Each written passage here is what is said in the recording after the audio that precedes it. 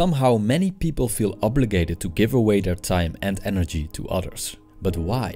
Perhaps they feel the need to prove themselves or have the intense desire to be liked. The problem is that by caring too much about opinions of other people, you become their servant. If you find yourself in that situation often, I will share with you a powerful method to regain your sovereignty and show the world that you value yourself. This method is called walking away.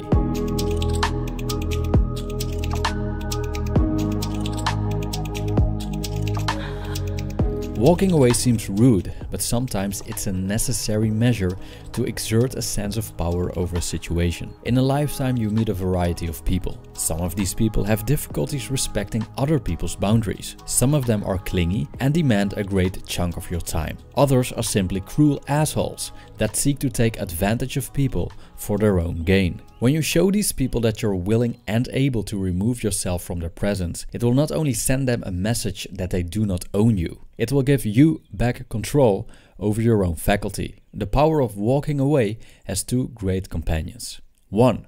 The word no, and 2. Direction.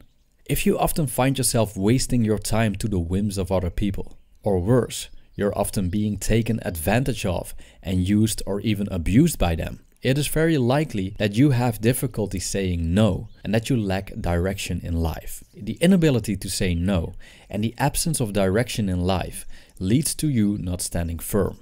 If you're not standing firm, you're easily caught up in the affairs of other people. The thing is, when people notice that you lack direction, for example in the form of commitment to a personal goal, they will see your time as less valuable than theirs. This observation legitimizes you doing stuff for them instead of for yourself. In their eyes, you're at least doing something valuable with your time, which is being a utility for their interest. However, when you are committed to a goal, it shows that you value your time and therefore your life. People will realize that you're spending your time in ways that are more important than serving them. Also, by keeping your eyes on the ball, it's way easier to walk away from situations in which people violate your boundaries or downright abuse you. This could be the case in regards to the workplace, marriage, and even friendships. Being tethered to your own path results in you caring less about the affairs of others. When you focus on yourself, you will not engage in needy approval-seeking behavior because there's only one person you have to prove yourself to: you.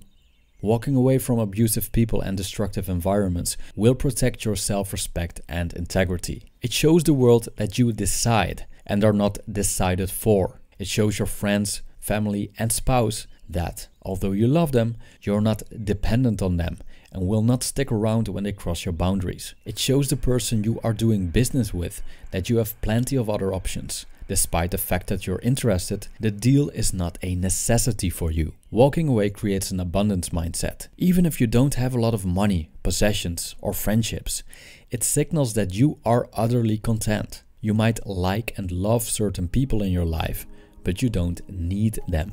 Luxury, $1 million in the bank, a Lamborghini, a trophy wife. It's all great, but without these externals, you'll be perfectly fine as well.